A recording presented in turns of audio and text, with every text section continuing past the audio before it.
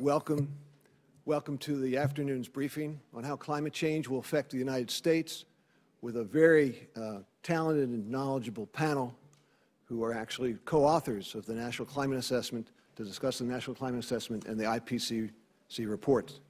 My name is Jared Blum. I serve as chair of the Environmental Energy Study Institute, and we are thrilled to put together this briefing for you with the National Wildlife Federation and the Union of Concerned Scientists. It's wonderful to partner with them.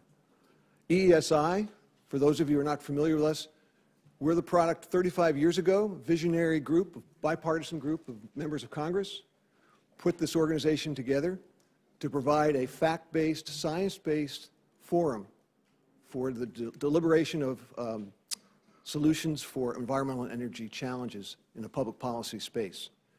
Over those 35 years, we've averaged about 25 to 30 briefings like this a year. And I did even fundamental math. I think we're about around 1,000 briefings over that period of time. And if you see the people at the panel here, we bring in about 3 or 4 people at each briefing. So that's many thousands of experts we've had the pleasure and privilege to bring to the United States Congress and to staff to give our information out. Not our information, their information. The process we're going to use this afternoon, is ostensibly Senator Carper was going to lead off. We want to thank Senator Carper for arranging for the room. Unfortunately, he's going to be late, so we're going to move forward with the panel. And when Senator Carper arrives, we're going to allow him to interrupt and give a few comments and then continue on with our presentation. What I'd like to do first is introduce Collin O'Mara, who's the CEO of the National Wildlife Federation, who's going to make a few comments. It's America's largest wildlife conservation organization with nearly 6 million members. It's focused on recovering America's wildlife, improving management of and access to public lands, and advancing environmental education.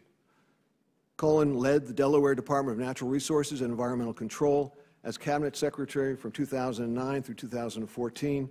Now, there's a parenthetical here, Collin, and I think I'm going to use it. When O'Mara was appointed in 2009, he was the youngest state cabinet official in the nation. I assume that's no longer the case. Collin? Well, good afternoon. It's wonderful to be with all of you. This is a special opportunity, and I'm really excited that we're kind of standing room only, and appreciate everyone coming from all the offices to be with us. We couldn't be more proud of our partnership with EESI and the Union of Concerned Scientists. And I think what we're looking forward to doing with all of you today is take the words off the page from the National Climate Assessment as well as the IPCC's most recent report and help you translate that into action that can actually happen in these hallowed halls. We have a great panel of experts, and we'll be introducing them in just a minute. But this conversation comes at an incredibly critical time. I mean, how many of you have had your bosses come to you looking for solutions around resilience because your communities back home are facing inland flooding at levels you haven't seen before, intense precipitation events, hurricanes off the shore, typhoons in the Pacific, wildfires out west? The impacts are getting worse by the day, and they're exactly what the peer-reviewed science projects. So the question is, what do we do with that? How do we take these words off a page, off these reports, and actually turn them into solutions? And like as a wildlife guy, the impact is not just on people and on public health, but the impact on wildlife is absolutely terrifying when you're looking at thousands of species at risk of potential extinction in the years ahead unless we take action. So today we're going to be talking about 2 specific reports. The first one is the 4th National Climate Assessment. This is that report that the administration tried to hide the day after Thanksgiving when everyone was shopping. But it's incredibly important. It was reviewed by hundreds of scientists, massive amounts of peer-reviewed data driving it, a comprehensive report that's required every 4 years by the U.S. Global Change Research Climate Change Program as required by Congress. This 4th edition, as I mentioned, released in November, analyzes the impacts of climate across the entire country. And what's interesting is that it actually breaks it down, getting into regions and looking at individual sectors, looking at things like agriculture, energy production, land use, water resources, transportation, biodiversity. Looks at a range of impacts, so you can localize it for your individual senator or your House members, impacts it back home. And what you're going to find is that it matches directly with a lot of the concerns you're hearing from constituents as they're talking about not having enough water for their irrigation system, or they're concerned about the impacts on their drinking water because all of a sudden more sediments winding up in the water column. The NCA applies these findings to the 10 regions across the country, breaking it down granularly, and then features recommendations for how to reduce the risks associated with each of these climate impacts to protect public health, economic sectors, and the environment. This report was crafted with policymakers, utility and natural resource managers, public health officials, and energy planners in mind. And again, if you haven't had a chance to read it, read the executive summary, as well as read the part for your specific region, because it's incredibly important information. We'll hear more about it from the panel in just a minute. The second report we're going to talk about today is the Intergovernmental Panel on Climate Change, the IPCC special report, which delves into the potential ramifications of different greenhouse gas emission scenarios. This landmark report, released in October of last year, is the product of thousands of expert and government reviewers, more than 6,000 scientific references, and 91 authors and editors from more than 40 countries. And there was a comment the other day by the White House talking about how a lot of the science hasn't been held to scrutiny. I was talking to Bruce Stein, our chief scientist, a little while ago. For any of you that's tried to publish a peer-reviewed paper, there is no more rigorous process in this country going through data than going through that process. This is data that has been gone through with a fine-tooth comb by folks around the world to make sure that the UN had the absolute best information to share with countries around the globe. This report found that to keep global warming from crossing that critical 1.5 degrees Celsius threshold, a rapid and far-reaching, that's a quote, rapid and far-reaching transformation of the global economy would be necessary, including land use and energy use, transportation, building, and energy.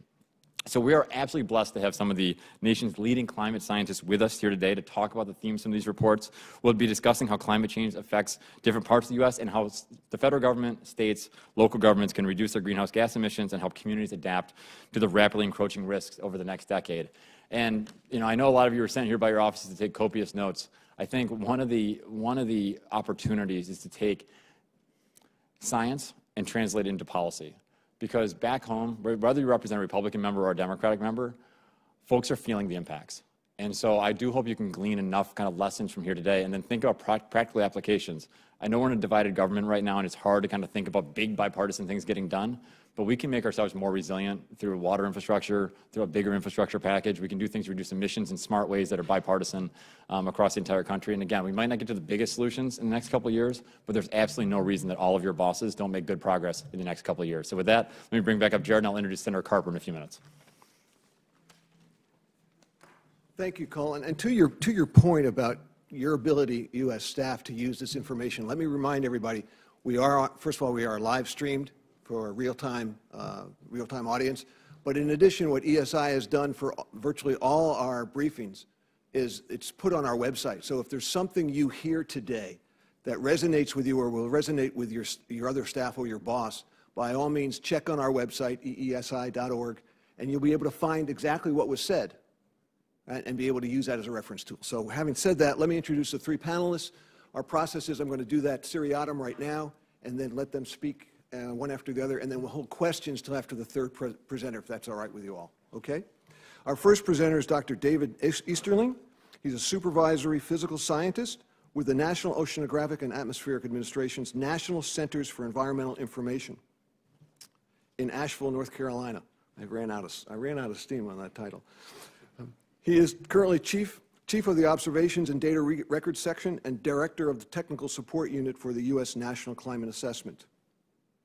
Dr. Katharine Hayhoe is an atmospheric scientist whose research focuses on developing and applying high-resolution climate projections to understand what climate change means for people and the natural environment.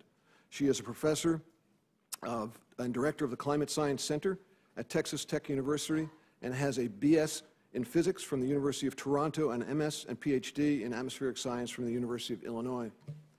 Our third presenter, Dr. Brenda Ekwurzel, is a senior climate scientist and the director of climate science for the Climate and Energy Program of the Union of Concerned Scientists. Dr. Ekwurzel is a co-author of the 4th National Climate Assessment, as are our other panelists. She presents frequently at a range of audiences on climate science, educating the public on practical, achievable solutions for climate. So, David, we'll start with you, and then we'll move on. Thank you.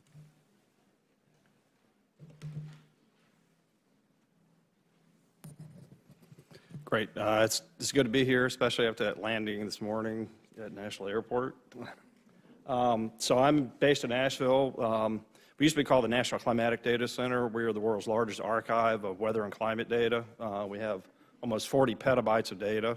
And one of the things that we do with these data is to do monitoring reports, and we also look at the record for evidence of climate variability and change. So what I'm going to do is talk about the observed climate change within the Fourth National Climate Assessment. So we're going to start off with what we call the globally average surface temperature. So this is if you take all the observations of data from around the world at climate stations, as well as sea surface temperatures taken by ships of opportunity, all the freighters and everything that go out there. They take, they used to throw a bucket over the side, pull it up once a day. They would note where they were and what the temperature of the ocean was and record it in their logbook. Now a lot of this stuff is actually provided by satellites. But this is sort of a blended record that shows you the history of the one number when you average all these numbers, these values up into one number for the globe. Okay, this is all the climate stations, all the satellite data, all the sea surface temperature data into one number. So this would sort of represent everything from the tropics to the poles, all the area of the Earth's surface. We started in 1880 right here, and you can see this zero line is just the long-term average. So it gives you an idea, instead of putting the true number up there, which would be about 58 degrees or so, we use what we call anomalies. So these are simply differences from the average. And so we can see the temperatures kind of went down actually to about 1910. Temperature rose to World War II. There's a little bit of uncertainty in here because of the war. But then if you look from about 1970 to the present, you can see that it's very steady, rapid increase in the globally averaged temperature. This corresponds to the same period that we've seen very rapid increases in greenhouse gases. So where is it warmed? One of the things we expect, knowing how the climate system works, is we expect to see the greatest warming in the highest latitudes.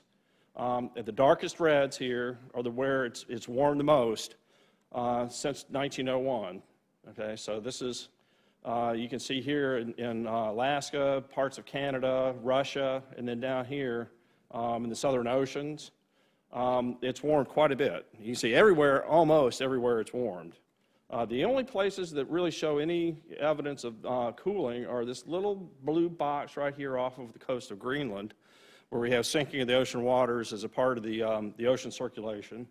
And then right here in the southeastern U.S., centered on Alabama, there's a little bit of cooling, okay, which, depending on how you look at it, if you look at the record from 1960 to the present, it's warming. So the 1930s and 20s were actually very warm in that part of the country. And so as a consequence, when you fit a line to it, you actually get slight cooling. That's the only place in those two places right there are pretty much the only places in the world now that show any kind of cooling. Everywhere else is showing either warming or very little trend. These very light boxes are very little trend. And the ones where we have gray down here, we simply don't have the data. We don't have much data for Antarctica, for example. Okay, what about greenhouse gas trends? Okay, this is from NOAA's Earth System lab monitoring at Mauna Loa on top of the mountain there. They've been monitoring CO2 since about 1957, and you can see that CO2 has made a very steady increase. You can see the stair step. Whoops. The stair stepping is just you know, the green up and green down mainly in the northern hemisphere. But we see a very rapid increase. CO2 now is over 411 parts per million. Other greenhouse gases, methane has shown an increase. This is from about 1980. Nitrous oxides, all have shown an increase. And this increase is due to the burning of fossil fuels. Okay, other indicators of climate change. Okay, Arctic sea ice decline. Okay, this is from satellites. This is 1984, September. You can see how much ice cover there was in the Arctic Ocean. This is 2016, same month, September. You can see how little there is now. This whole area right here is gone in terms of ice cover. This shows you the actual time series, and you can see a very steady decline from about 1979, 1980 to the present in the Arctic sea ice. And as a matter of fact, ships are now starting to be able to, in September or even earlier, to sail through the so-called Northwest Passage because it's ice-free enough that some freighters can actually get through there. Okay, what about sea level? This is one of the indicators. that we expect to go up as we have warming of the climate. Some indicators will go down, like Arctic sea ice. Some indicators will go up, like sea level. This is U.S. sea level. And as you can see, this is from 1920 to the present, and it's gone up somewhere around 8 inches from the 1920s to the present. Okay, and that has major impacts, beginning to have major impacts. If any of you have ever been to Charleston or Miami or Wilmington, some of the areas along the East Coast, where they have this kind of coastal flooding, what happens is when you get a very high tide, very often the tide then begins to spill over into the streets. And that's what's happening here. This is in Charleston. This is just what we call sunny day or even nuisance flooding. And it simply is happening when you have these very high tides and the fact that we've had already 8 inches of sea level increase. You then begin to get this spillover. This has increased 5 to 10 fold since the 1960s in a lot of these coastal cities, especially along the East Coast. And it's beginning to have major economic impacts. Charleston is spending many, many millions of dollars on systems to be able to drain this water away from the streets. Miami, I think, is doing the same thing. Probably Wilmington, Norfolk, all the areas that are beginning to see this sort of impact. Okay, let's drill down to the U.S. This is observed temperature change 1901 to 2015. This was in, so the fourth National Climate Assessment had 2 volumes. A lot of what I'll show you is from Volume 1, the Climate Science Special Report, which lays out the climate science and was released about 1.5 years ago. Volume 2 was more on the impacts. It does have some of this stuff in it, that's the one that was released just after Thanksgiving. This shows you where it's warmed in the United States. And again, you remember I mentioned Alabama down here, one little blue spot down here. Everywhere else you can see is warming. In some of these places, especially Alaska up here, it's warmed quite a bit. The darker the red, the more it's warmed. And it's having impacts on things like the growing season length. This has changed in the growing season length since 1895, where it's green. The growing season length, basically the difference between the last spring frost and the first fall frost, is getting longer. So we're seeing a major increase, as much as 20 and 30 days in some areas. Very heavy precipitation. So this is another thing that we expect to change, to increase as the climate warms. So as the climate warms, you end up with more water vapor in the atmosphere because the warmer air can hold more water vapor. That water vapor is then in the air available to come out in these heavy rainfall events. And we are indeed seeing increases in heavy rainfall events. These are observed changes. The Northeast is seeing a very large increase. The Midwest, the Southeast, Puerto Rico, all the areas in the continental U.S., and including Alaska, are seeing an increase. Only Hawaii, sort of a tropical, subtropical climate, is seeing a decrease. And again, this is having major consequences. This is a picture from Houston right after or during Hurricane Harvey. And in some of these areas, it was unbelievable when we started looking at how much rainfall has actually fell over this 4-day period. Some of these areas got almost 50 inches of rain over a 4-day period. And you can imagine the flooding that would happen when you have something like that. Okay, and I just want to finish up here.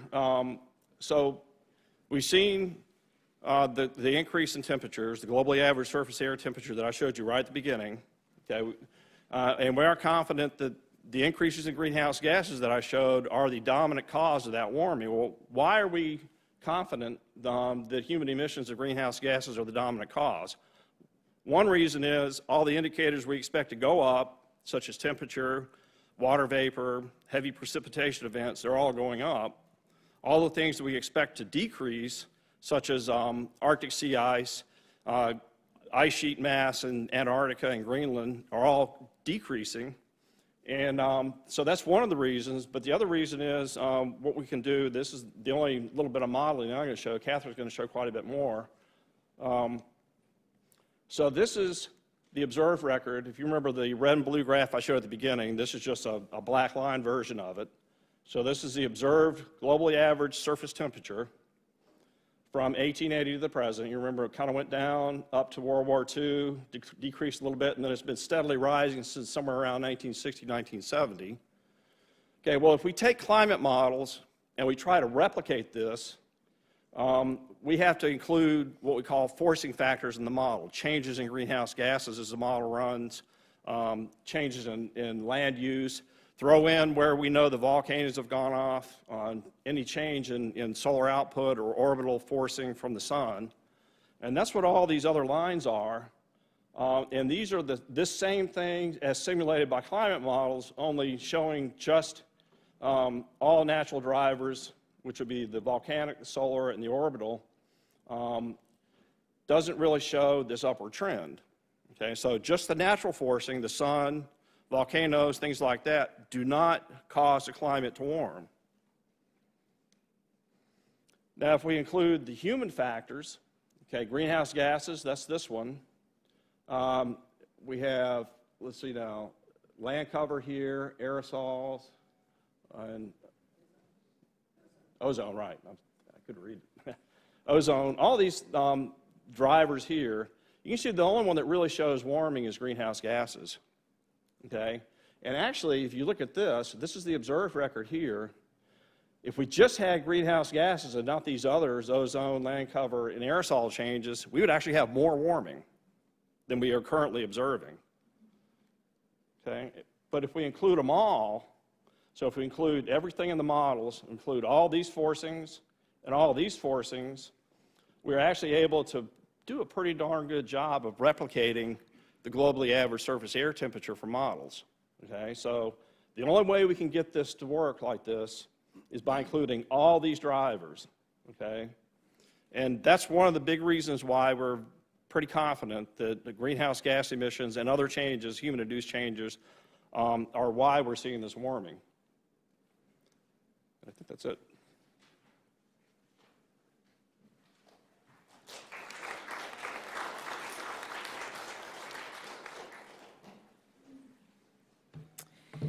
Thank you, Dave. So the National Climate Assessment was divided up into 2 volumes, as Dave alluded to this time. The first volume was released a year ago, last November. So not this past November, but a year before that. This one is available online at science2017.globalchange.gov, and there's a really nice short 2-page summary you can read. So don't feel like you have to read all 450 pages. This volume currently is, at this time, the most comprehensive and up-to-date assessment of the state of climate science, not just in the United States, but in the world. It included more than 50 authors from 12 federal agencies. It's almost 500 pages long, and this is really important. It was very thoroughly reviewed by anyone who wanted to provide input. It was reviewed twice by all relevant federal agencies and approved by those agencies before publication. It was subject to a review by the National Academy of Sciences that compiled a special panel of independent experts to review every aspect of the document, and their review was over 100 pages long. We had to respond to every single one of their comments, and then it was open for a full public review where anybody could register free of charge and provide comments, and we as the authors had to respond to every single public comment that we received, and all of this is public record. If you go to the download page, you can actually see every comment we got and every response to it. So this is one of the most transparent processes you have ever seen for producing a scientific report. But if you could summarize those nearly 500 pages in just one sentence, it would be this. Climate change is real, it is us, it is serious, and the window of time to prevent widespread dangerous impacts is closing fast. I was the lead author on the scenarios chapter that talks about the future. And what we know is that the future at this point in time depends on 2 things. It depends on, first of all, the amount of heat-trapping gases that we humans continue to produce, because we have now elbowed natural cycles out of the driver's seat, so to speak. We are driving this planet into the future. And it is our choices that determine the future of our planet, along with how sensitive the planet is to this unprecedented experiment that we are conducting with it. And I will show you just how unprecedented it is in a minute. But what you're looking at here is you're looking at the full range of scenarios that were considered in this report. It has been said that this report only considered a most extreme scenario. As you can see, that is false. This scenario considered a broad range of futures, to a future that really almost cannot even happen anymore, because we would have had to already start massively reducing carbon emissions 5 years ago, and we didn't. And emissions on that lowest scenario, I know it's a bit hard to see, they actually go below zero before end of century. So in other words, we become a net sink of carbon, somehow sucking up more than we produce. 2 scenarios where we do continue to depend on fossil fuels as our primary source of energy. So throughout the entire report, Volume 1, Volume 2, all the regional and sectoral impacts, we look at this full range. Yes, go ahead. Okay, sure, thank you. On the right-hand side is temperature, the temperature changes in the global average that result from the different choices we can make. And you can see that what is coming in the future is likely to be much more significant than what we've seen in the past. What is the colored range there? The colored range is due to the uncertainty in how the climate system is going to respond to what we do. And if we have 1 more minute, I will finish up this section, which will be perfect. How unprecedented are the changes we're seeing today? Well, the last time CO2 levels passed 400 parts per million, it was at least 3 million years ago, and since we published this study, a new study came out saying, no, it's more like 15 million years ago. Why is that unprecedented? Because there were not humans at that time. The planet has seen more extreme conditions. Human civilization has not, and that is why we care. If carbon dioxide levels continue to grow over the century and beyond, we would see levels that we haven't experienced in tens of millions of years, and for me, this personally was the kicker. The present-day emission rate of nearly 10 gigatons of carbon from digging up and burning coal and gas and oil suggests no analog as far back as we can go in the data of this much carbon going into the atmosphere this quickly, and that is why this is a truly unprecedented experiment that we are conducting with the only planet we call home. But despite what we hear, most people don't genuinely have a problem with the basic thermodynamics and nonlinear fluid dynamics that explains how climate is changing, because that's what we use in our stoves and fridges and airplanes too. When we look at polling data, this is polling data from the Yale Program on Climate Communication. I highly recommend it because they break out the data by congressional district as well as by county. This is asking people, do you agree with the results of the first volume of the National Climate Assessment? Global warming is happening mostly caused by human activities. Blue is less than 50%, orange is greater than. And you know, there is some blue, but you know, the overall average is more than 50%. What question does this ask?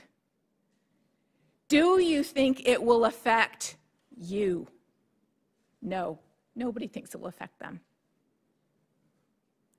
This is the real problem we have, and this is why we have a second volume of the National Climate Assessment that doesn't just talk about polar bears or people who live far away, but it also talks about how climate change is affecting us in the places where we live. And this is a good place probably to break, right?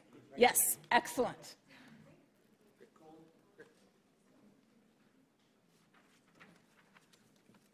So I have a real treat for everybody. For those of you who don't know, Senator Carper, Senior Senator from the great state of Delaware, is the ranking member of the Environment and Public Works Committee. There's no one that works as tirelessly to try to reduce air pollution, to try to make vehicles more efficient, to try to reduce cross-state air pollution, and to make communities more resilient. One of the biggest bipartisan accomplishments of the last Congress was the Water Resources Development Act, which has an entire section around making communities more resilient, investing in natural infrastructure, trying to make sure that we're making those really smart investments. And so he's a busy man with a lot on his plate today. I could talk a lot more about all he's done for the great state of Delaware. That's obviously going to face some incredible climate impact, given that we're sinking a little bit and facing some pretty big storms. But let me introduce you to my friend, mentor, and the Senior Senator from the great state of Delaware, Tom Carper.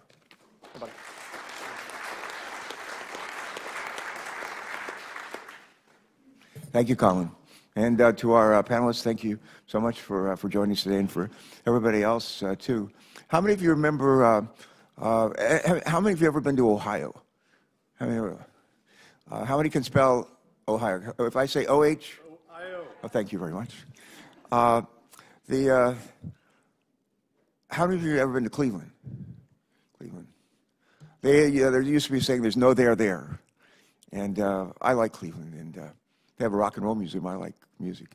But they also have a river that flows through Cleveland. That's pretty famous. And I did a Navy ROTC midshipman at Ohio State from 64, 68. A year or two after I graduated and ended up in Southeast Asia, there's a river in Cleveland that caught on fire.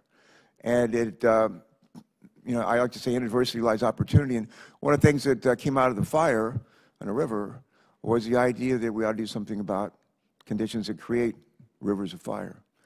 And also to create terrible air to breathe. I was stationed in the Navy, a bunch of places, San Diego, Long Beach, Moffett Field up in the Bay Area, and then a lot of time overseas. I like to run, and there were times I ran in California that I knew I did more damage to my lungs than I did good for my body. I remember going to the first Earth Day in San Francisco. Our speaker was a guy named Ralph Nader, who was famous for a book called Unsafe at Any Speed. Anybody ever read that book? Anybody read that book? I bought the car that they wrote the book about. It was a Corvair Monza. Corvair Monza had a rear-engine, air-cooled engine. It was very cool for its time. The only bad thing is it used to go around a corner, really sharp turns. It would like swap ends, which was made for a lot of excitement. And the other thing is sometimes in the winter you turn on the heating and carbon monoxide would come out. And I had the car when I was at Ohio State. It was hard to get dates in the winter with my car because of the carbon monoxide and the heater. But you learn by your experiences. And Ralph Nader made my car famous. And I learned from that to buy more safe cars and more environmentally friendly cars. But at a fairly early age, I was excited about the environment. And lived in the Bay Area, and we were all pumped up on this stuff and knew how important clean air, clean water was. A guy named Richard Nixon was our president.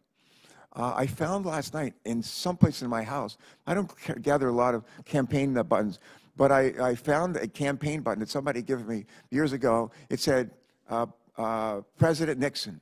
It says that President Nixon, now more than ever. And I thought, that's interesting, because when he left, he didn't leave with, a lot of applause. But he wasn't too bad on the environment, was he? Wasn't too bad on the environment. And in retrospect, it looks actually pretty darn good, doesn't he? And he signed into law legislation creating EPA, signed into law legislation creating the Clean Air, the Clean Air Act, the Clean Water Act. And I think most people say, if you look back, the last 50 years, he probably has as good an environmental record as just about any president we've had, although the last one wasn't that bad either. I grew up born in West Virginia, grew up in Virginia. We had coal mines in West Virginia. They still do. And a lot of people depended on jobs. And as we move away from fossil fuels, including coal, I think one of the key things to remember is what I was taught when I was a little boy growing up in Grace Gospel Church in Beaver, West Virginia. And they were real big there on the Golden Rule. Treat other people the way we want to be treated. When you're a coal miner, you made your living all your life of mining coal. Make sure that at the end of the day, when your job is displaced, your job goes away, that there's an opportunity for you to do something else and to provide for yourself and our families. We ought to always remember that. Always remember that. The other thing that we learned at Grace Gospel Church was that this planet is the work of our Creator, and we have a moral obligation to take care of it. It's our responsibility. As President Macron said, 2 years ago when he spoke at a joint session of the Congress, he talked about no planet B. No, this is the only one we're going to get.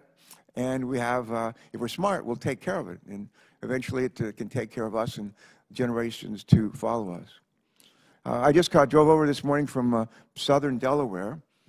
And actually a place called Harrington, where we have our state fair, but we're not too far from the beaches of Delaware. We have, believe it or not, more five-star beaches than any state, I'm told, in the country. We're very proud of that. We also live in the lowest lying state of any state in the country. Our state is sinking, and the oceans are rising. That's not a good combination. That is not a good combination. I don't know that our farmers would care a huge amount about that, although we're a very low-lying state. But if you talk to our farmers, they'll tell you that they spent a lot of time last year plowing under crops. And the reason why they would plow under crops is because when they plant them, a couple of weeks later, it rained so much that nothing would grow. And eventually they would give up and plow the crops under. Our friend, I sit right up here next to John Barrasso, who's the chairman of our committee. On my left side is Ben Cardin. On my left side further is Chris Van Hollen, both from Maryland.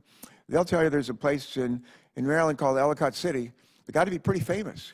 Not 1,000 years ago, but since in the last 2 years, they've had 2,000-year floods in Ellicott City. My wife was actually there with some other women from Delaware. They went to, as tourists, after the second 1,000-year flood, not immediately, but they went there to provide solidarity and to provide, say we're going to support the community here and come as tourists. They did, but in southern Delaware, the reason why they plowed the fields under, the crops under, is because it rained a lot, like twice as much as just about ever. And it's good to have enough rain, but it's not good when you have way too much rain. We have 2 sons. The oldest one's out in California, goes to graduate school, starts with an S. I forget, business school, I forget something. Sacramento State, so one of those, no, Stanford. He's a lot smarter than his dad. But he a couple of months ago, the air was so bad in Stanford, in Palo Alto, that they couldn't breathe. And it was like dangerous to even go outside and to breathe. And a little bit north of there, they had all these wildfires, and as somebody may recall, they were huge, like they were as big as the state of Delaware, so they're huge. And they had them just in Northern California, but they had them in Oregon, they had them in Washington, they had them in Montana, and now I'm told that they've got more rain, more snow to do in some parts of the West Coast, Northern California, than they frankly know what to do with. The other thing I would mention, I think when you look at Category 5 hurricanes, we've had Category 5 hurricanes for 100 years, probably a lot longer than that. But for some reason, we had a whole preponderance of them here just of late. And when I was a I was a midshipman. I was a midshipman once, and we were stationed at Long Beach Naval Station. I was on a big jumbo oiler. It was back from the Vietnam War, and we used to do a lot of training missions out of Long Beach Naval Station. And we would have like weekends off, and along with the crew, they were home from the war. And I don't know if anybody like music? Anybody like music? And the great music in California, then just really great music. And I remember going by a place called Golden Bear. Golden Bear was a nightclub, and they had the marquee on the outside. It said Buffalo Springfield. And I'd heard of Buffalo Springfield. Anybody here ever hear of Buffalo Springfield? And they had a couple of people went off to do pretty good. One guy named Stephen Stills, who did pretty good with Crosby, Stills, Nash & Young. But Buffalo Springfield was an up-and-coming act. One of the songs they sang in that club that night was "Something's Happening Here, Just What It Is Ain't Exactly Clear." And I have said these words in this hearing many times from the dais. Something is happening here, and I think for most of it's perfectly clear.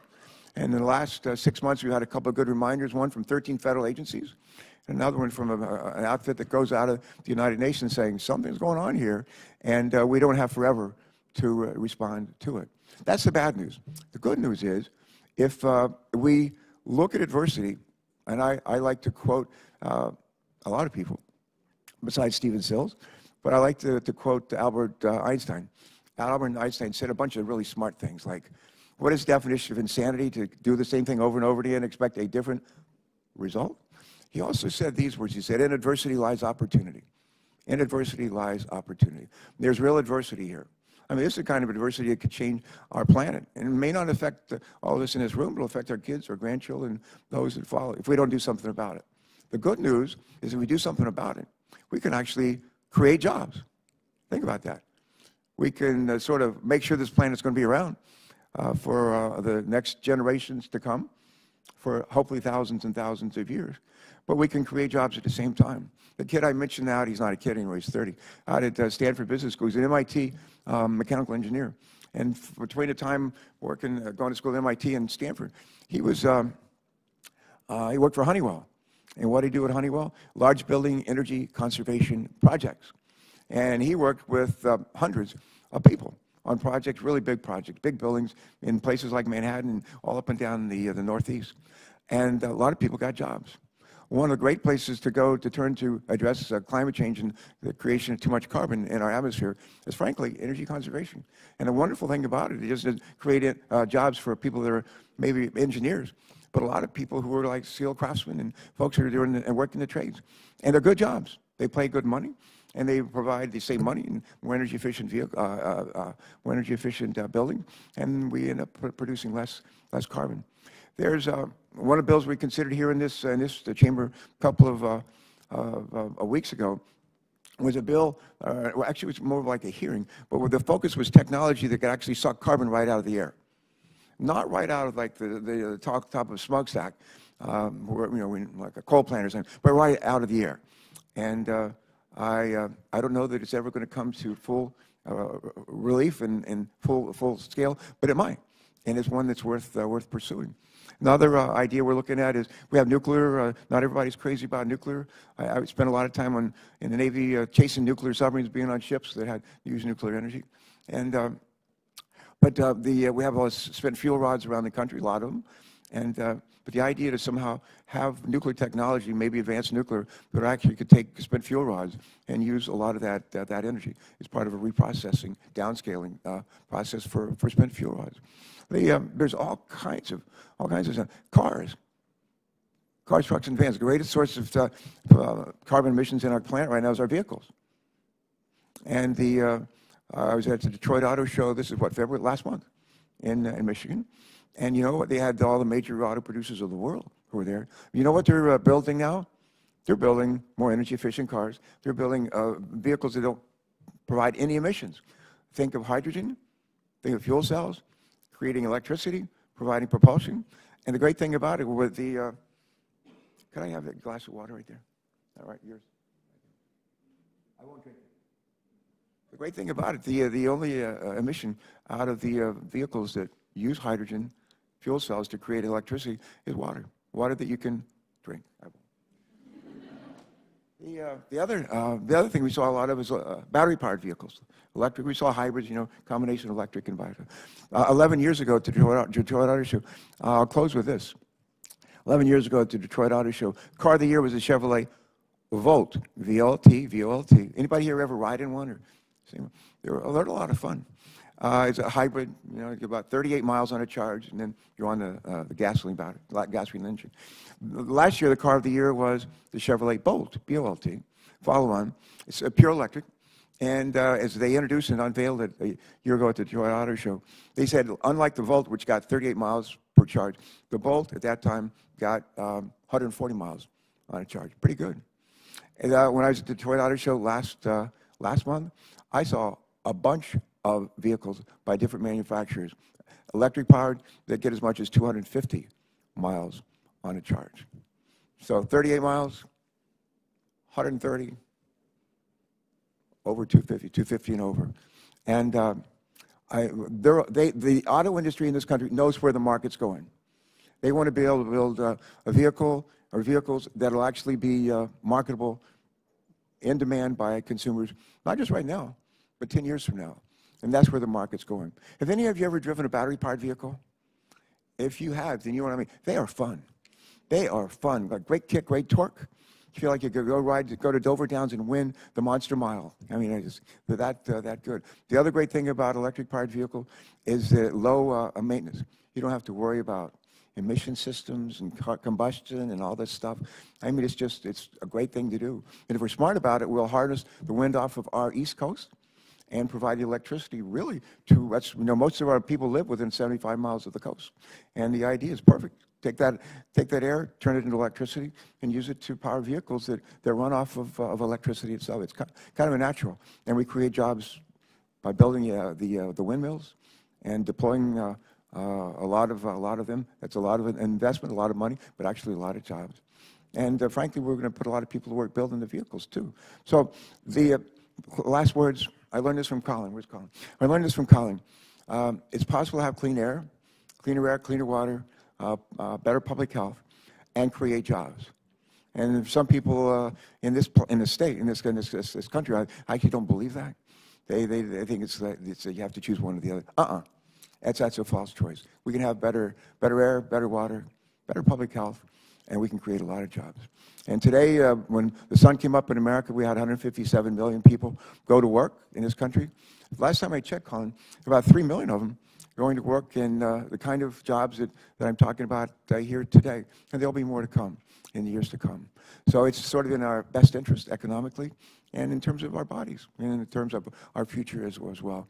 I want to thank all of you for joining us today. People say to me, you must hate your job. I wouldn't want your job for all the tea in China. You must not, how can you stand it down there?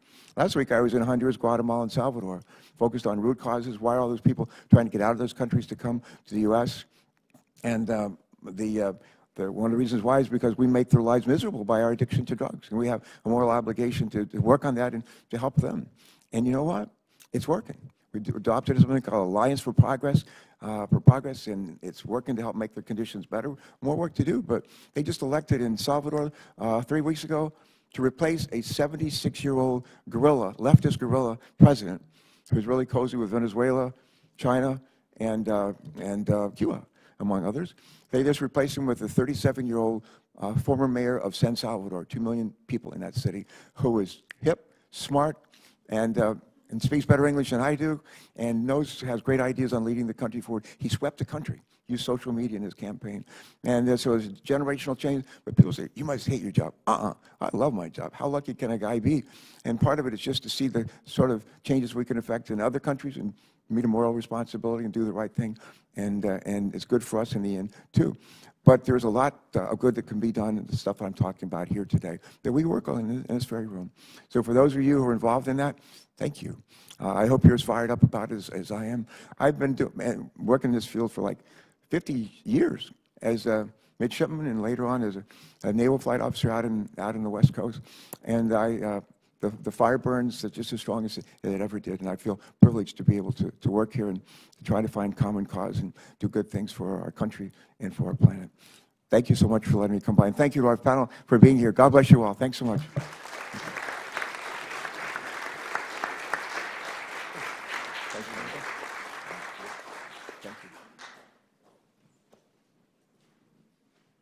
If I had a microphone, I would drop it. No. Let's see, I once did that. I once had a microphone before a Farm Bureau crowd, and they're a pretty cool crowd with Democrats. And I came in to speak. They introduced me to speak. You know you're in trouble when you're introduced. And I've been serving these people forever. Nobody applauded.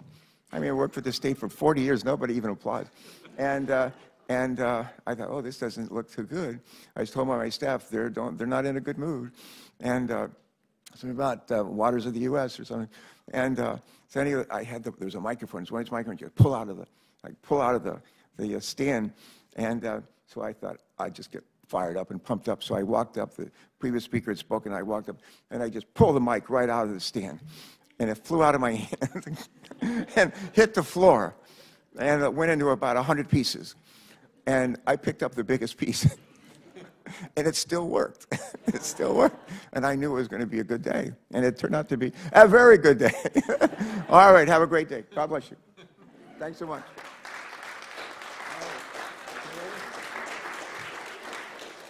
The last one out, please turn off the lights.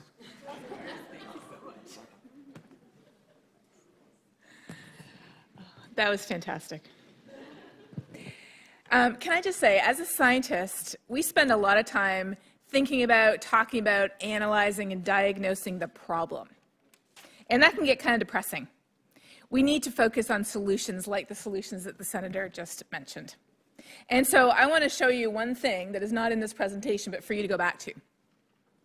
Remember this map. This map is the question that we hear people talking about all the time. Do you believe in climate change? Do you agree that climate is changing due to human causes? This question is the most politically polarized question that we have. The number one predictor of whether we agree with this is simply where we fall on the political spectrum. And so when we focus on this, this is what divides us. But I will tell you two things that unite us.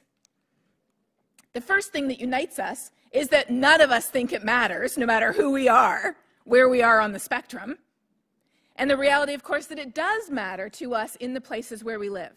And then the second thing we agree on, and I don't have this map here, but I want you to go to the Yale climate communication program yourself, if you just Google Yale climate opinion maps, this will pop right up. What we agree on, the second thing we agree on, is solutions. Because they've asked people about 20 questions. And when they ask people, do you support funding research into renewable energy? You know what color this map is? Dark red. Dark red is between 80 to 100% of people saying yes. When you ask people, do you support continuing subsidies for people to buy efficient cars, like the one the senator mentioned, or solar panels on their home, like the ones my husband got me for Christmas, that's dark orange too.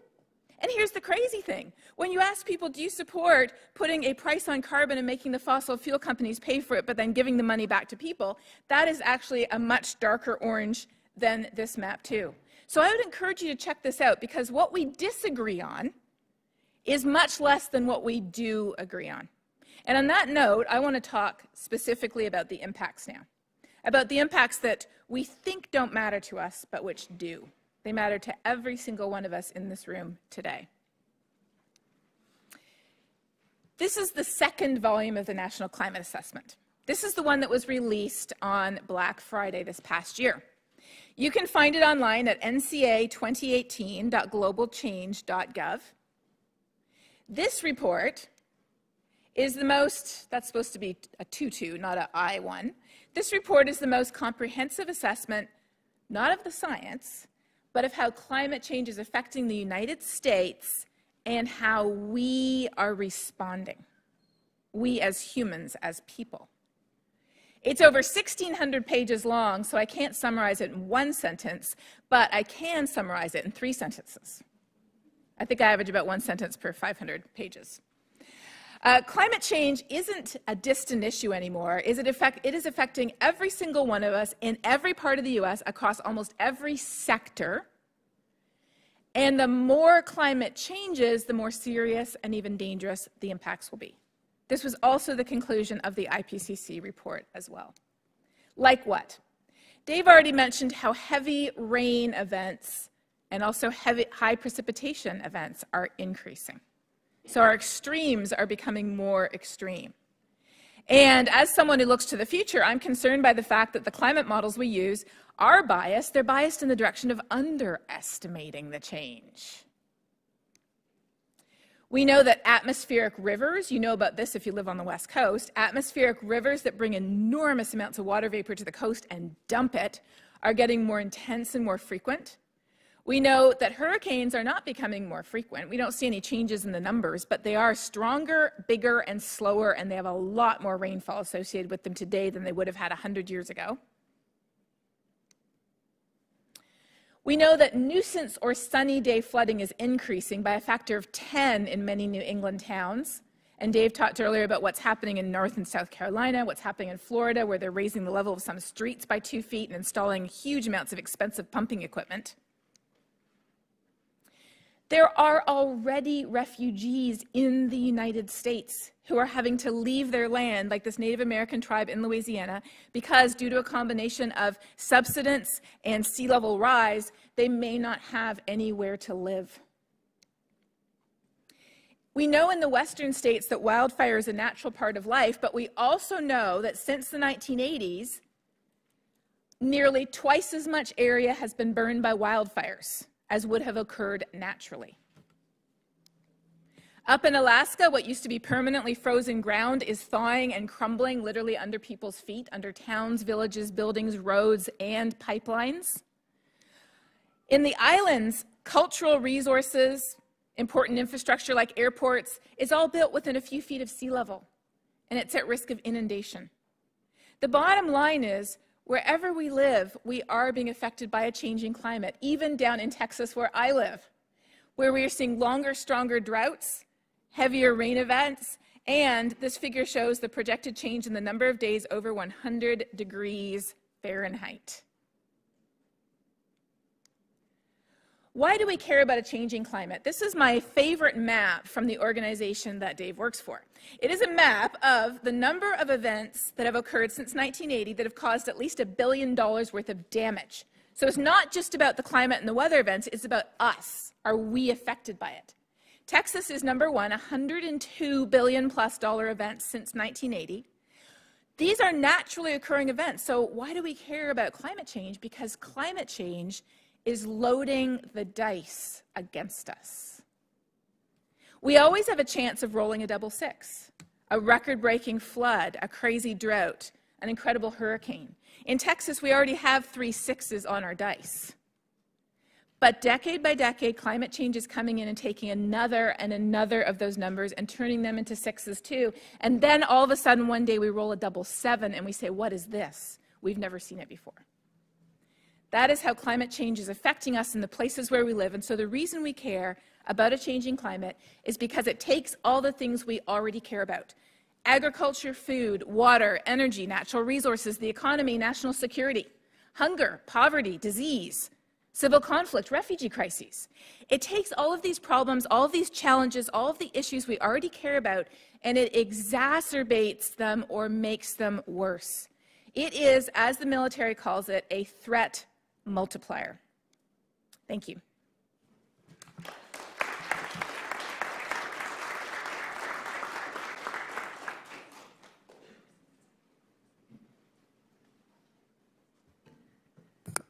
So thank you, everyone, and thank you for the great National Climate Assessment Volume 1 and Volume 2 presented in a wonderful, compelling way by Dave and Katharine. And right now I'm going to transition to reducing risks through emissions mitigation and adaptation.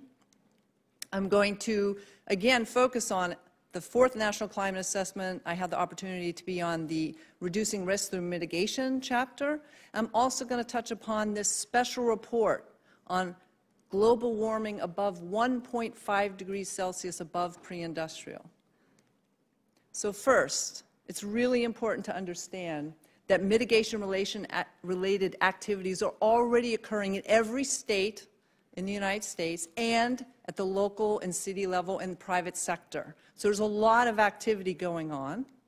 Also, since the 3rd National Climate Assessment, a growing number of states and businesses have pursued a portfolio of options to reduce greenhouse gas emissions. You can see these are caps on carbon. These are energy efficiency, transportation policies, looking at forestry, other non-CO2 exacerbators of climate warming. So a lot of options.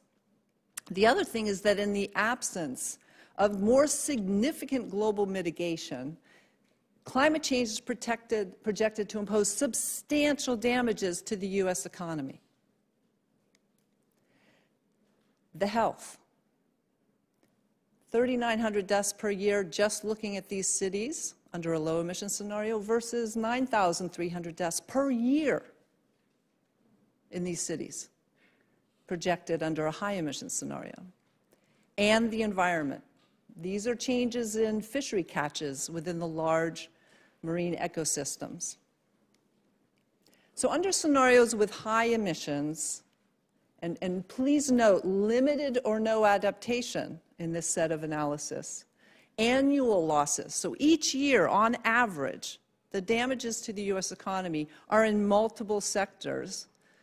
They can grow to hundreds of billions of dollars per year by the end of the century under the high emissions scenario. Now, we can talk about a lot of these sectors, but right now I'm going to focus on the top 3.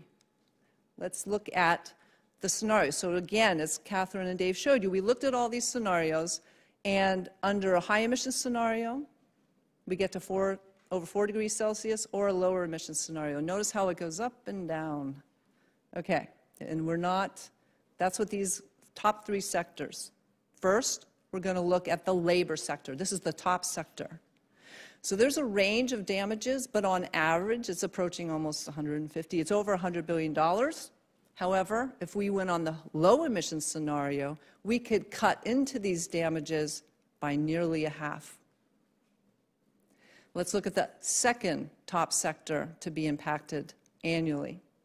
It is extreme temperature mortality. On average, every year, we would have over $100 billion of damages, but we can take nearly a 60% chunk out of that if we went under the lower emissions scenario, RCP 4.5. Coastal property damage, on average, again, over $100 billion per year. We could take, under the low emission scenario, 22% damages, reduce that. Now, there's a lot of climate science reasons why this is the case, that in coastal property, global emissions reductions can reduce it 20%. This is, all sectors need this, but especially in the coastal, we can do a lot by adapting to the climate change. So here's an example. Cumulative cost of sea level rise of storm surge without adaptation gets over $3 trillion pretty quickly. With adaptation, we could shave it to under $1 trillion, maybe a little over half $1 trillion. It's still a lot of damage that we have to design better, even with adaptation. So the effect of near-term emissions, global emissions mitigation, of reducing risks is expected to become apparent by the middle of this century and then grow substantially afterwards. And that substantial growth is why near-term action is so critical. The other aspect is the interactions between mitigation and adaptation are complex.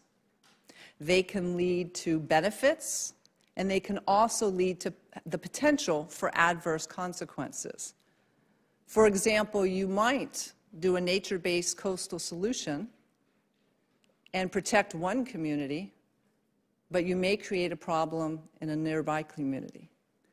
We have to have equitable solutions as well as learn. You'll see there's big advances, and since the 2014, now we have the 2018 assessment where we've done assessments, we've done planning, we're starting to implement some adaptation. We need to speed this up, our adaptation and our iterative learning. We're really being slow on this. When you look at the damages we could avoid in the U.S. economy, and we're not just talking coastal property, we're not just talking labor hours lost, we're talking human lives, people. It's really important. So, for example, adaptation can complement mitigation to substantially reduce exposure and vulnerability to climate change in subsectors. This is an example from one of the NCA 4 chapters showing desalination plants in Texas, helping with water issues in that state. But this complementarity is really especially important given that a certain degree of climate change is due to past and present emissions is unavoidable. The case in point is the legacy of sea level rise. The ice sheets are melting. The ocean is expanding. It's heating up. We have a lot of legacy due to our past emissions that we have to adapt to. Now let's switch a little bit to the Intergovernmental Panel on Climate Change. The Paris Climate Agreement says keep global emissions to a point where you can keep the global average temperature, which Dave showed, is going up. We've got to hold that below 2 degrees Celsius and have an aspirational goal of really, let's try to keep it below 1.5 degrees Celsius above pre-industrial. Now somebody say, what's a ½ degree Celsius? Well, I'll show you just one example of the consequences. But let's first start, where are we in the world right now? Since the pre-industrial time, human-induced warming, as Dave showed you, we're about at that 1 degree C world right now, and the impacts that we're experiencing already. So when people talk about future generations, as Katharine said, we're already here. We are already experiencing the damages of climate change. Now, you can see just a straight, let's keep that rate going. Okay, by 1.5 degrees, 2045 around, likely. We would hit it there if we keep that. 2 degrees, 2065. Now, 2045 is not that far off. The middle of the century, you put down money now and get a 30-year mortgage, and we don't do anything. All right, we're now in a 1.5 degree world. I guess I get upset about that.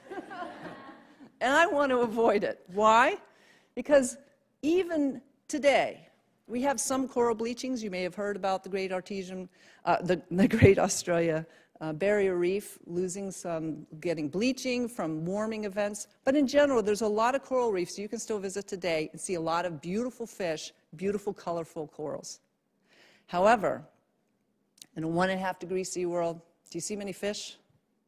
This is a present-day example from the movie Chasing Coral. It's worth seeing. And that's white bleached coral. Now, at 1.5 degree sea world, the IPCC report says that we could use substantial amount of coral reefs, maybe as high as 60–70%. 2 degree sea world, nearly gone. And this is still reaching the goal of the Paris Climate Agreement. There are many other impacts, which I don't have time to talk about today. Just wanted to give you a taste of one of them outside, the Key West, the Keys. Okay, so today, the vertical axis, we are on average 40 billion tons of carbon dioxide per year being emitted globally. Now, we have to reduce that to net zero by the mid-century in order to hold to 1.5 degrees Celsius above pre-industrial. And lots of pathways, we have to get a little bit below carbon, as Katharine alluded to. So what does this mean?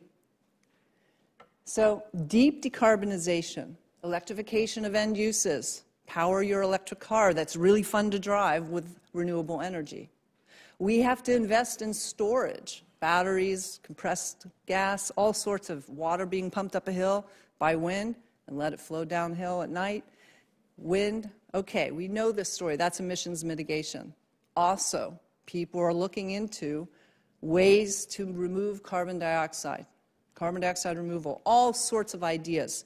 Need a lot of investment in science research, engineering research, get these costs down.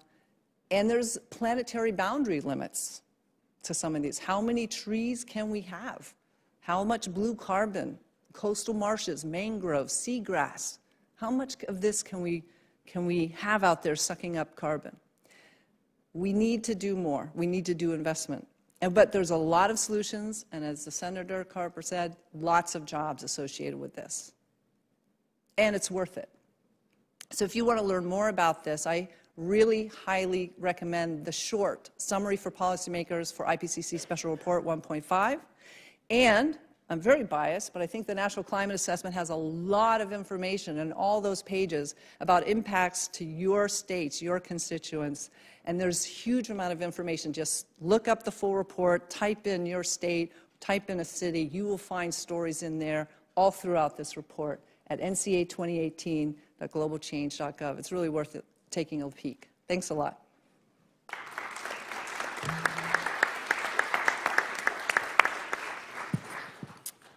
Well, thank you, all three of you, for kind of giving us a little bit of a historical perspective, a present perspective, and indeed a future perspective. And I know there are questions out here, but I'd like to take the prerogative of starting the questioning on this issue of the melding of mitigation strategies with adaptation strategies. And I think it was an excellent example of how the desire to have a mitigation strategy or adaptation strategy might interfere with a mitigation. The question is, to what extent should what's the role of the federal government in trying to combine these two efforts? I know the business community has already taken a hard look at mitigation through their own economic analysis to determine the role of renewable energy.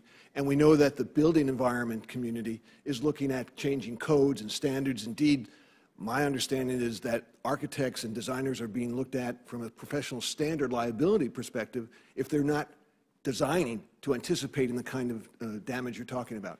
So to what extent should the federal government get engaged in this issue of adaptation mitigation balance and standard setting, et cetera? What is the true role for the federal programs? Well, I think there's a huge role. First of all, the national science-based agencies that can give better early warning to the first responders and the planners of communities to get people out of harm's way. NOAA and NASA working together, and many other agencies, especially USGS, stream gauges, satellite storm surge modeling, very, very important. Secondly, it's also very important to work with the Federal Department of Energy really doing research into storage for batteries for the electrification of end uses. Because what happens if a storm happens and we need our fossil fuel supply lines that are disrupted, which have happened, and people are waiting in Bridgeport, Connecticut after Hurricane Sandy? They don't have power for 3 weeks. If you have more community-based energy supply that's locally produced, maybe as soon as the sun comes back up after the storm and the winds are blowing and other opportunities, you can have energy locally generated. When you have disrupted supply chains, how do we have investment in research and Department of Energy to help with that? Also carbon dioxide removal and some of the solutions for emissions mitigation. And the equity dimensions, our social vulnerability index, is really important research that the EPA conducts as well, but through state partnerships as well, and local and city public health departments. Katharine or David, do you have any thoughts? My answer to your question was simply yes, and that is that everyone needs to consider this, because the reason why we care about climate change is not because it's number 3 or 8 or 15 on our priority list for our city, for our state, for our district, or for our region. The reason why we care is because climate change is interacting with and affecting what's number 1, 2, 3, 4, and 5 on our priority list today. And so because of that, we need to be taking this into account at every level of decision making that we have, because we all want to be resilient. We all want the future to be better, not worse than what we have today. And we really are heading towards that common goal. Thank you. Questions? Yes, Collin.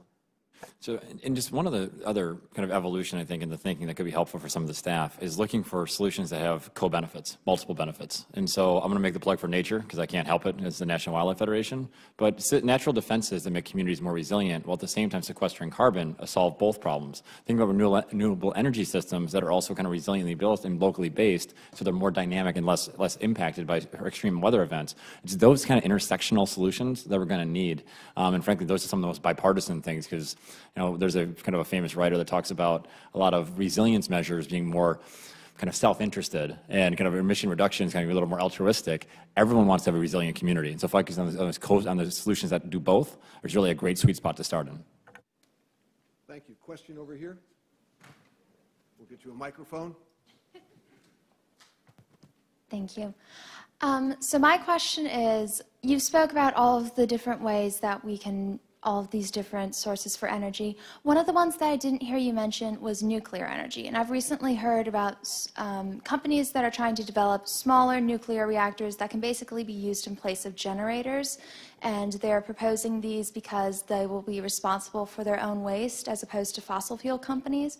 So I was wondering what your personal takes on those are. Sure. There is a nuclear supply within the U.S., and there are, it's very important to have it be safe and to have solutions that are in the place. What's really important, too, is not just the United States, because a lot of times nuclear, if you compare that to the cost of some of the renewable or nature-based solutions for resilience, nuclear is quite expensive.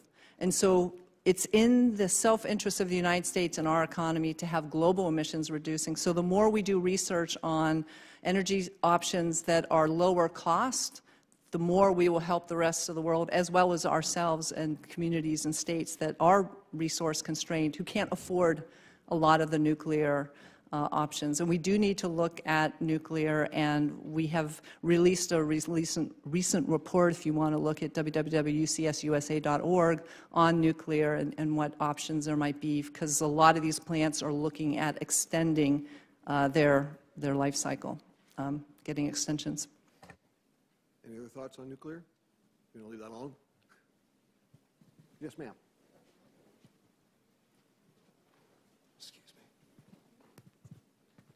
I edited applications for nuclear reactors submitted to the Nuclear Regulatory Commission, and especially given Fukushima, I think we should have learned.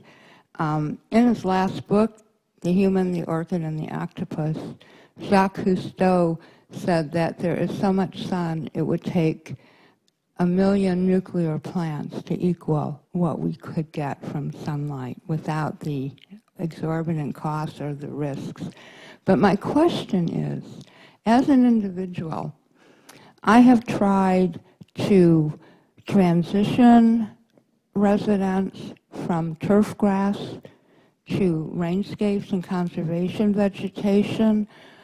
There is a lot of people underestimate the CO2 coming out of lawnmowers, leaf blowers, and trimmers. It's huge. So my question is, how much can we make a difference if we were to make those changes? I was actually attacked by the landscape industry, which happens to be very politically connected in Montgomery County, Maryland. So that venture has come to a halt temporarily. And my other question is that I've been trying to encourage some of my neighbors and housemates to compost their food scraps rather than put them in the garbage. One last... your question has to do with personal choices, it seems like. Well, I'm wondering, though, the personal choices could be on a larger regional scale. An APA 2013 report entitled Green Infrastructure Corridors incorporates making every yard a carbon sink. But you can't do it with turf grass. And that's my question. To what degree can these individual choices and then trying to make them a regional choice make a difference? Do any of you have a response in terms of the role of personal choices in terms of turning this around, in terms of mitigation Yes. efforts? So personal choices are important. As a climate scientist, I feel very strongly that it's important to not just talk the talk, but walk the walk as well. But when we look at the stats, the fact is that our personal choices control less than 50% of emissions. Depending on who we are, what our lifestyle looks like, and what country we live in, between 30 to, at very most, 40% of that country's emissions are personal choices, some of which we can't make any differently because we don't have the ability to do so. We need systematic change because the main reason that climate is changing is because of our energy use across multiple sectors. We've got industry, we've got transportation, we've got heating and cooling our homes, and then we have a quarter of it's coming from agriculture as well. So it really is a systematic problem that we have to look at holistically. There is not a single silver bullet that will fix this thing, but there is, as they say, a great deal of silver buckshot. And one of the resources that I appreciate as a scientist is something called Project Drawdown. Some of you may have heard of it. I like them because they listed the top 100 solutions. And number 3, for example, is food waste. We throw out about a third of the food that we eat. Then they've got education of women and girls in developing countries. They've got stopping refrigerants from leaking from old air conditioners and fridges. And then, yes, they have solar, they have wind, they have nuclear, they have the food industry, regenerative agriculture, putting soil or carbon back in the soil. There's over 100 ways that we need to fix this problem, and I love that there's that diversity because we all have different abilities and interests. And so I think it speaks to the range of solutions that are out there. There's not a single solution that everybody has to get on board with. There's a whole plethora, many of which, as Collin pointed out, have fantastic co-benefits. Other questions? Yes, sir. Yes, ma'am. Oh, sorry. Thank you all for being here. My question is really to do with the equitable solutions because just from my knowledge, I totally agree with adaptation and mitigation, especially when it comes to infrastructure. However, it's obvious that it's not as equitable as it could be, especially when it's pushing lower income communities out of those type of infrastructure ways. So could you elaborate more on your equitable solutions? Thank you. Sure. There are two sides, I think, that are really important with equity in climate change. First of all, the climate change impacts are inequitable in the United States and globally. So those on the front lines of climate change impacts can have greater exposure and vulnerability and less resilience. And a lot of that is historical decisions, and a lot of that is baked in based on institutional decisions. And then with the solutions to climate change, It's very important to see, especially in capital investment of infrastructure, who are we exposing to possible toxins, possible airborne toxins, other water toxins, as well as transport, for example, of fuels through pipelines, and are they going over cherished places and lands that might cause harm if there's release. So as we go forward, we cannot make the mistakes of the past. We have to take all these into consideration, and the best way is to make sure we hire engineers and scientists and social scientists and artists and people who are from all walks of life and all different communities to make sure we don't make the mistakes of the past. Follow-up. In fact, when you have communities that are more exposed and more vulnerable, we need to do more research into that and how to better protect and better involve community choice in decisions about how to reduce your exposure to climate change impacts. And that means that there needs to be a lot more investment in social science research, dialogue, and having communities be part of the solutions that are proposed. And that way we all can reduce our exposure, because if one part of our community is hurting, then all of us are hurting, because economically we all are on this one planet together. Yes. Hello. Good afternoon. So my question is with respect to an incentivization. It is quite evident that the federal government does play a role as far as mitigating climate change. But clearly within the private sector, the incentivization of our survival as a species does not value into their bottom line. So is there a is there like a space or a forum for the federal government to provide some incentivization and as well as like to promote that type of green industry, to it to allow to not only prosper but to thrive in the future? Thank you. Thank you. One thing is that there are just voluntary interest in the federal government. There's a nice example in the National Climate Assessment, which my colleagues could also talk to. It's the case of in Thailand, there was an extreme flooding event that basically hit the hard drive production. And that meant that the cost for hard drives and components in products that consumers buy in the United States and around the world of Dell, Apple, and Hewlett Packard, I believe, essentially for 1/4 of that year, 2011, the price of hard drives doubled, and that affected consumer prices. So businesses, as well as farmers who realize that wheat going down into a major heat wave and peat fires of Siberia are affecting the need to supply wheat, from, say, U.S. farmers. And so you are an interconnected world. It's global, and it's important. There are federal ways to have incentives to increase the idea that there are going to be better jobs, more incentives for having renewable energy solutions, better storage, better ways to have just transition away from more harmful climate polluting types of industries. The federal government can do a lot of research into that, as well as helping with the resiliency. It would seem just also in terms of negative reinforcement, our whole flood insurance program in this country is backwards. I mean, we really, time and time again, if you talk to people at FEMA or HUD, we are paying people to rebuild in exactly the same place and exactly the same type of buildings that have been destroyed. So I think a fundamental disincentive could be made by reasonable programs that would say, hey, we're not going to pay for you to do this again, and we're certainly not going to subsidize your premium. I just thought I'd throw that in. Any other thoughts at this point in time? We're getting close to, yes, sir. A couple more questions, right here. Yeah, I was wondering if you guys could speak to the Green New Deal and maybe what you see as the value of that as a solution or a sort of way to get to a set of solutions. Well, let me speak as a scientist. As a scientist, I don't want to weigh in on what is the best policy, because it's really hard to say that. It depends on what our values are, what our priorities are.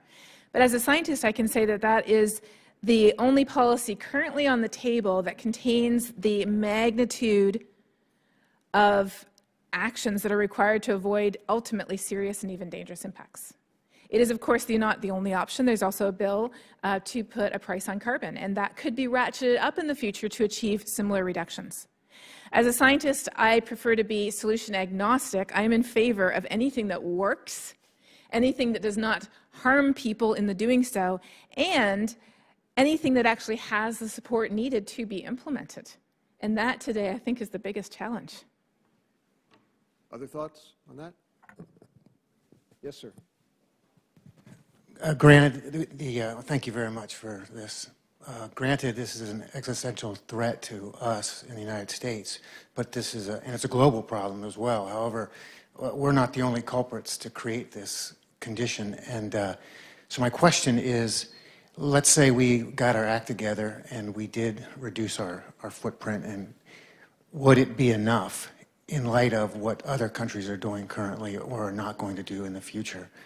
And has any study been done towards that? And then obviously within the federal government, there's pressure that we can place, and that kind of consideration should be put out. But the question is, if we do get our act together, is it enough based on what the other countries are doing or not doing?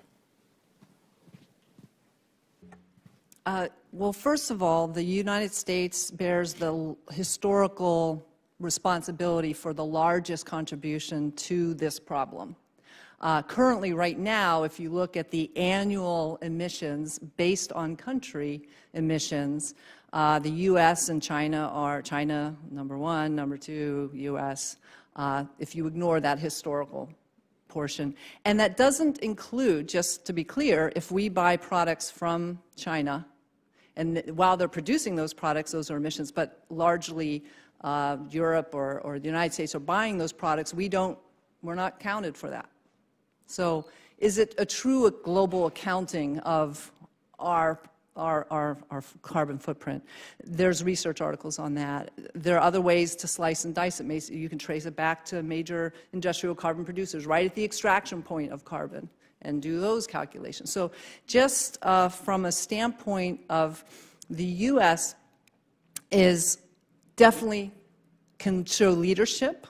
We can show how we can reduce it equitably. We can show how we can promote, why not design things here in this country that we would be selling to other parts of the world, how to help do that and make money in the process, hopefully in ways that are affordable around the world. In fact, I'd say it's quite a competitive landscape. I think China is investing heavily, and that's part of the reason why we benefit from reduction in solar prices as well as other. Germany is really investing. Many countries around the world are investing. I'd say we're having to catch up in some respects. The more we ignore the problem, then we will be left more behind. And so I think we have to invest not only federally, but also in the private sector, as well as in our cities. And those communities that are investing tend to have an economic engine, and we see that where there are regional caps on carbon in the Northeast, that the economies definitely show some benefit. And reinvesting, we see economies that are addressing the problem. They're not suffering. California is still one of the largest economies in the world, and it's one state. Your timing is exquisite. We are right at 3:30. I think that ends our session today. Let's give another round of applause for our panel. Thank you very much for joining us.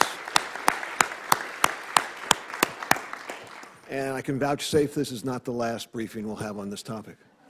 Thank you very much for joining us.